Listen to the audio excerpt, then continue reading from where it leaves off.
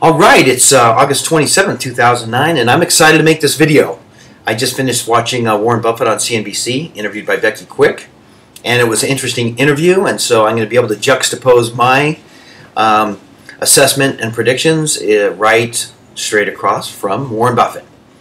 We both agree on this. He said the economy, the United States economy, has fallen off a cliff. Obviously, I feel the same way.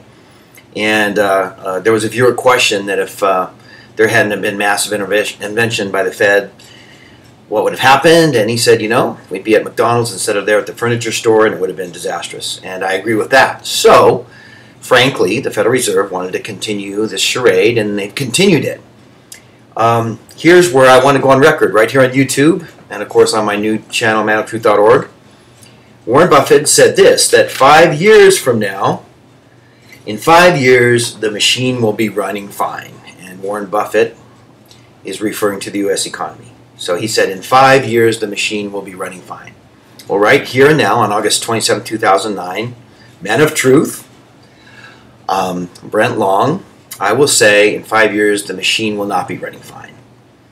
I think the charade can keep up for a little while longer, and then after the United States collapse, there'll be a worldwide system that seems to be running fine.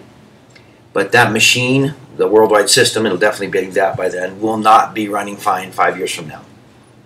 That will be 2014, so I can say with absolute certainty that Warren will be wrong and I will be right.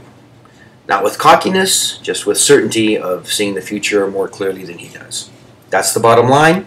Rock on, everybody, and let's get healthy. Enjoy the fall. Take care. Ciao.